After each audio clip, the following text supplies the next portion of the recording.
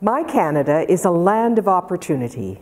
It has encouraged this immigrant to explore many paths of possibility, to look to the future with confidence and optimism. In short, it's given me the courage to be. Small-town Saskatchewan taught me about resilience, solidarity, and how to build community, while this large metropolis, Toronto, inspires innovation and creativity, respect for diversity. It seems as if here, nothing is impossible.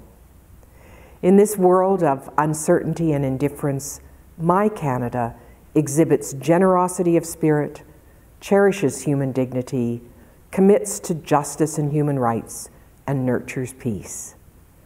There is no place I would rather be. This is where I belong. This is home.